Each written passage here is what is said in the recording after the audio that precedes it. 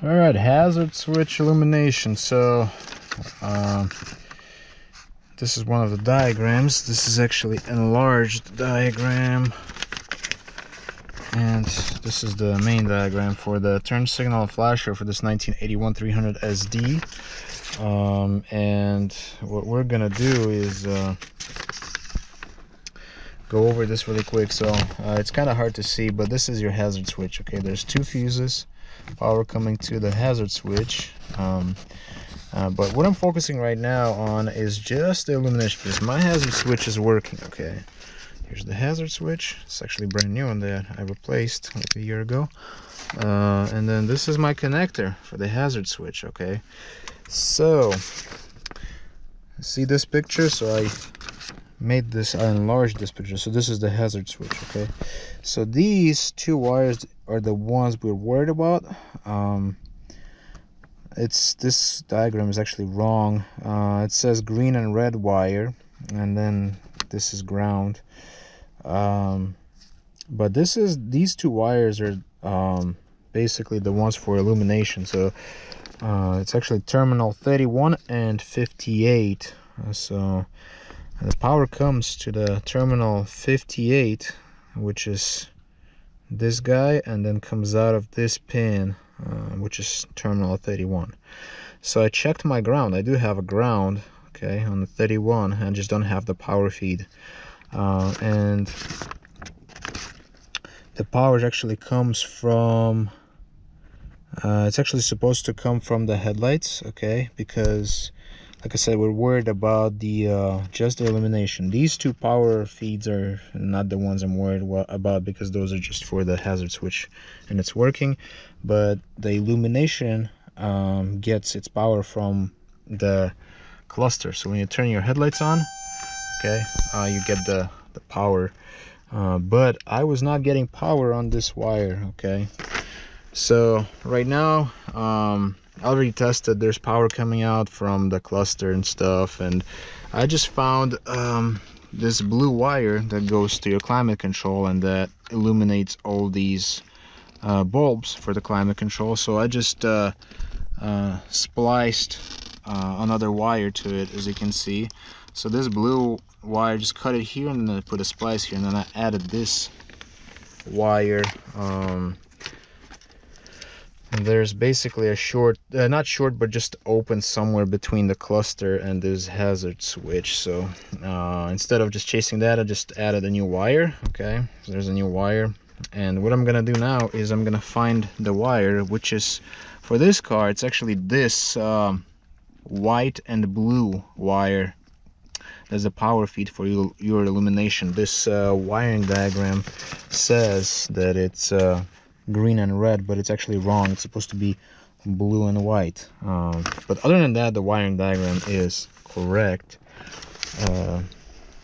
Yeah, and right now what I'm gonna do is I'm gonna cut this wire, white and blue, and I'm gonna splice this wire in nicely, and then we're gonna recheck. We're gonna connect our hazard switch. I'm gonna recheck, make sure it's lighting up, because I was working on, I was driving this car before, and then it would just you know, all the lights were pretty much working. You know, I was driving at night, and then I would turn on my headlights, and cluster would illuminate, and you know, climate control, all that stuff. But one of the switches that wasn't like illuminating was just this hazard switch. I'm like, this is such a cool switch, such a nice switch that classic Mercedes have, you know, like right here, and it's a red color, you know, and it's not illuminated, you know. I'm like, nah, this is not the way it's supposed to be. So I'm fixing it today. And anyways, I'm gonna, oh, here, by the way, that's where how this sits. You know, everything is gonna be going back together on this car soon. And yeah, I was talking about that I need to weld floors on the floor on this side, but as you know, I've got my 190E and a bunch of other things in my dad's car right now, so it's like pretty hard. But I'll get to that eventually. The biggest thing on this car is going to be changing the timing chain. That's one of the reasons I stopped driving this car.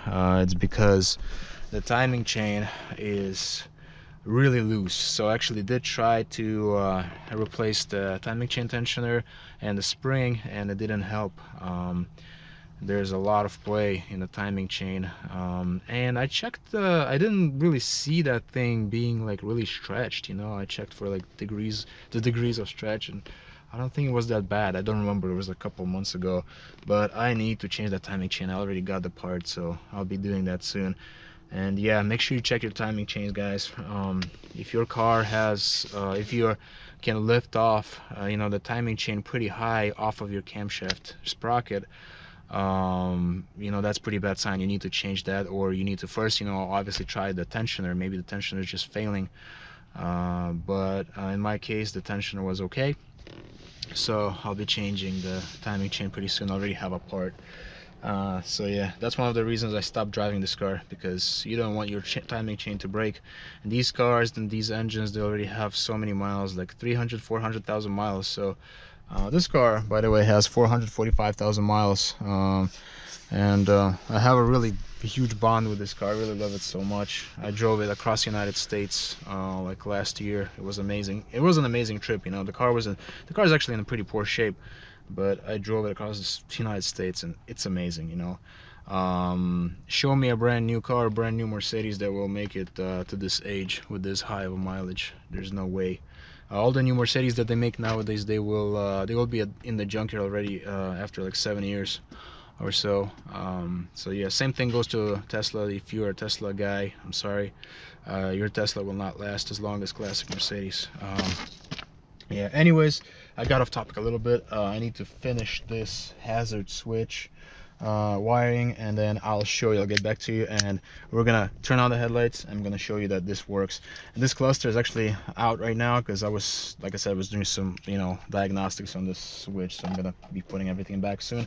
As soon as I'm done with this wiring for this hazard switch, I'll be probably putting everything back together here, this center console and all that stuff. Thanks to these amazing tools, I was able to finish the job. Okay, here's my hazard switch, and then here's that wire. Okay, and I just spliced it here with this, from this blue wire, so it's getting this power. This blue wire goes to the climate control and Illuminate's climate control. I'm going to turn the headlights on, so I took the power from this blue wire, and so I added this black wire.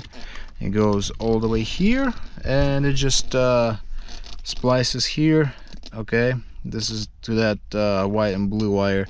And right now what I'm going to do is I'm going to show it to you. I'm going to turn the headlights on, and I'm going to try to make it more obvious, so I'll probably set it right there, so it's going to be easier to see, because it's still a daylight, so it's kind of hard to see whether it illuminates or not. Maybe that will work. Okay, I'm about to turn the headlights on. Let's see. Let me see. 1, 2, 3, go. Oh no, that's a bad idea. It didn't work out because all the light from these bulbs are just like going into it. So I have to maybe try to show you right like this. It's gonna be a difficult shot. Okay, let's see if I can do it. It's gonna be a horrible video, by the way, guys. You guys are not used to such horrible videos, I guess, on my channel. But I remember when I was starting out with YouTube and stuff, I was doing all the work on cars with just and filming with my phone, and yeah. All right, I covered up those climate control bulbs, so right now let's go ahead and I'll show it to you.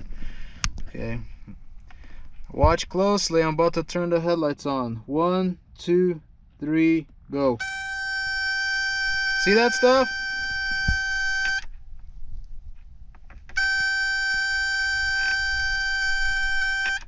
Awesome. That's amazing. Let's try again. See if you can see the difference. 1, 2, 3, go. 1, 2, 3, go. That's it, guys. Woohoo! So I fixed that up, so that's out of the way. Right now I'm gonna be using good electrical tape on this. and we're gonna tape this baby up, and it should be good. I don't need my test light anymore. Thank you, Tesla. Tesla. Thank you, test light. You helped me out a lot today. Put that there. And yeah, I'll get back to you after I finish taping this additional wire that I added to this. Okay, just taped it up nicely. Same thing with this guy, and I used this awesome tape. I really like this tape. It's not your average electrical tape. It's actually like something that reminds me that, you know, that they used from the factory. It's kind of like soft tape, soft electrical tape. It's pretty awesome. I really like that stuff. Almost like this one, kinda, you know. So yeah. So that's how you fix the illumination, your hazard switch. If you have a problem with your car, it applies to pretty much any other car. The main thing is, like I said, you guys have to find the wiring diagram for your specific car, because you cannot do electrical diagnostics without the wiring diagram. It's gonna be really hard. It's gonna be a pain. So you must find electrical wiring diagrams for your year, make, and model. And you have to follow, you have to know how to read it. It's not that hard, you know. So yeah, that's pretty much it, guys. Thank you so much for watching my channel and for your support. I'll see you in the next one.